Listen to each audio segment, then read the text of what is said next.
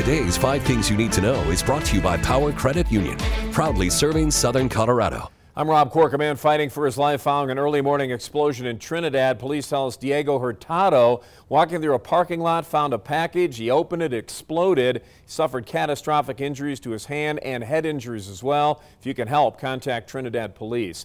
4th person has died after a murder-suicide here in Stratmore Hills last week. Happened on Loomis Avenue north of Fort Carson. At the time, 3 people found dead, a 4th transported to the hospital. We've learned that person has now died of the injuries. It's being investigated as a domestic violence incident. No names have been released yet. The man who was shot to death at a Springs apartment complex Friday ID'd tonight as 44-year-old John Richard Roth. 2nd person also shot, taken to the hospital, serious injuries.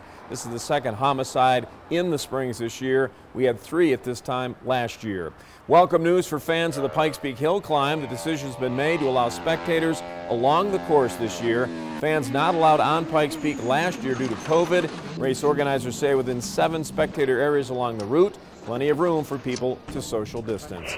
Time for a weather check. Let's check in with Mike Daniels. Thanks, Rob. A huge pattern change around here later in the week. Here's what's going to happen. A cold Arctic front is going to bank up against the lee side of the mountains. What that'll do is bring in much colder air around here. Going to see an upslope flow. That'll also squeeze out snow flurries. So be prepared for huge changes. They got a taste of that Arctic air off to the northeast of us today. These are afternoon high temperatures. Fargo, Duluth, and Great Falls, Montana, with afternoon high temperatures well below the 0 mark. In Colorado Springs, enjoy the next few days because we're going to get that Arctic air in here on Friday. It'll stay through the weekend. Not a big fall of snow, but flurries and much colder air, the main message with that forecast.